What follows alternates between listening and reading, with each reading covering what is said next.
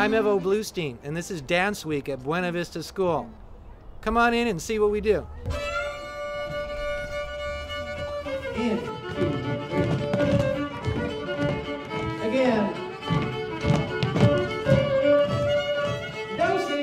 One of the important parts of my program that I never, when I started, I didn't realize this was going to be the case.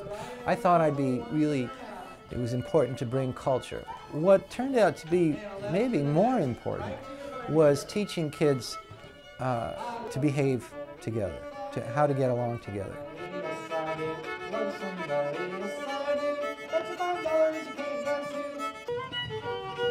The dances come from southeastern United States, sometimes white traditions in the Appalachians. Again.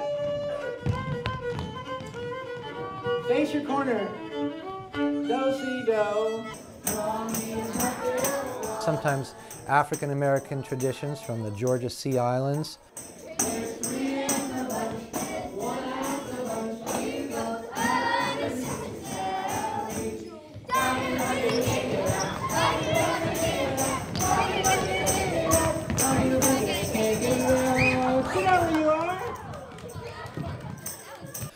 And sometimes it could be a French-Canadian dance or a New England contra dance. Two-hand turn.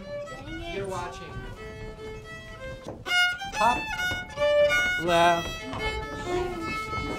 right hands across. Sometimes we jump across the ocean to do an English country dance to show some of the sources of American dance. Back to back. My name's Heather Duncan. I'm the principal here at Buena Vista Elementary in Walnut Creek.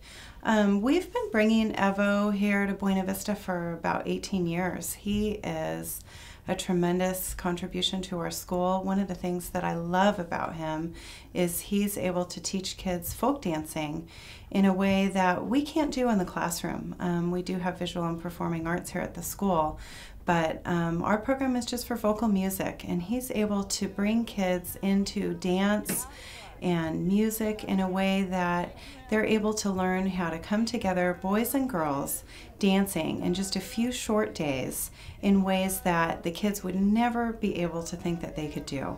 In 4 days, they are holding hands, dancing, coming together, loving this way that they do that. By Friday, they're sharing their learning with their parents, dancing in cultural ways. What we want to do is really capture for kids the ways that they learn.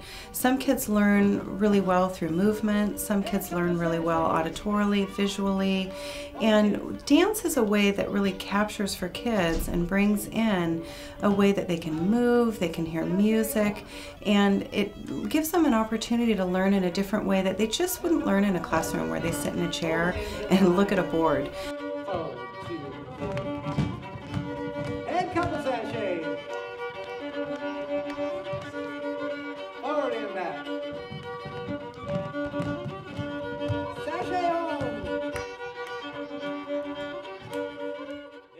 This is a kind of accordion. Sometimes you see big piano accordions, and this is what we call a button accordion because it's just got one row of buttons on this side for the melody and two buttons on this side for rhythm.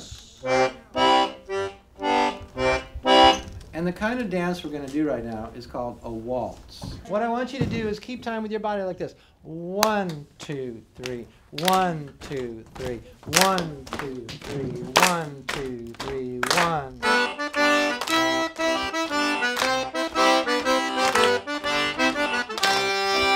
The lady has to do the opposite of what the gent does. I'm going to make a little box, one side together. If I go back with my right, she goes forward with her left. And then when you get really good at it, you don't have to stay in a little box. You can move around the floor. 1, 2, 3. 1, 2, 3. 1, 2, 3. Forward with your left, gents.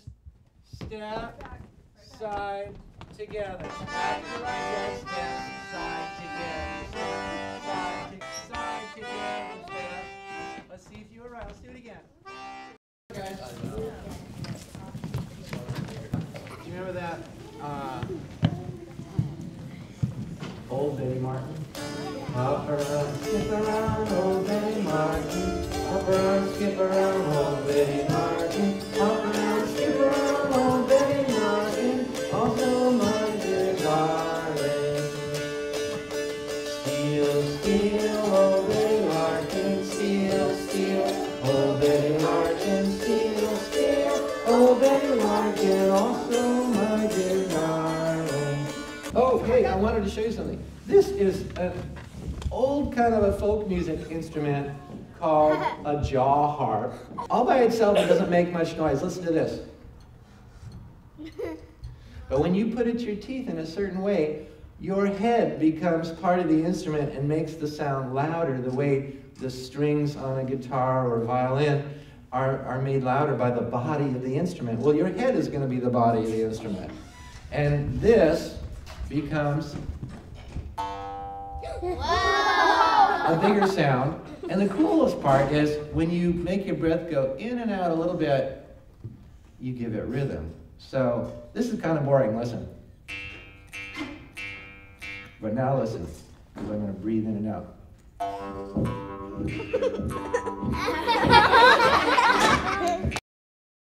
Swing. That's not your right. Get around. Well, the first time they walk in, there is a certain amount of nervousness. So we're going to have to touch people and, you know, the whole word dance and the whole idea. After the first experience, it doesn't take long.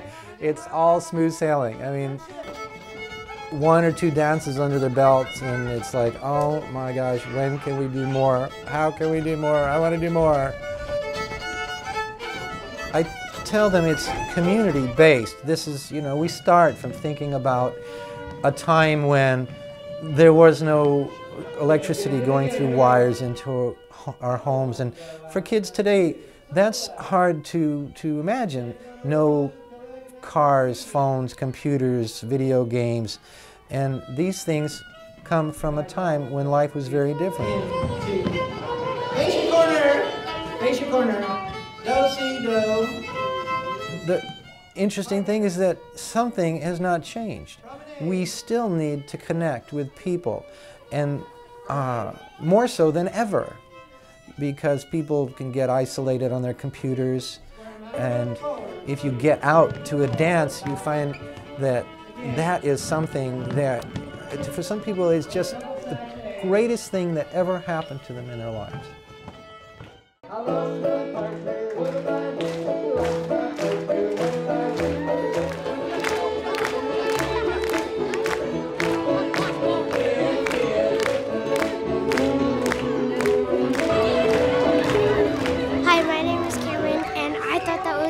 Everybody was having fun, and it was so cool.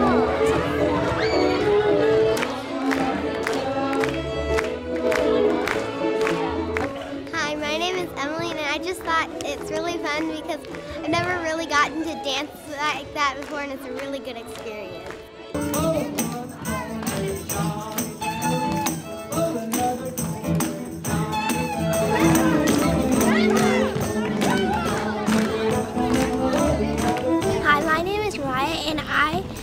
Really like to dance, and it's like really good fit for your body. My name is Rihanna, and I thought it was a miracle because I like bragging about it.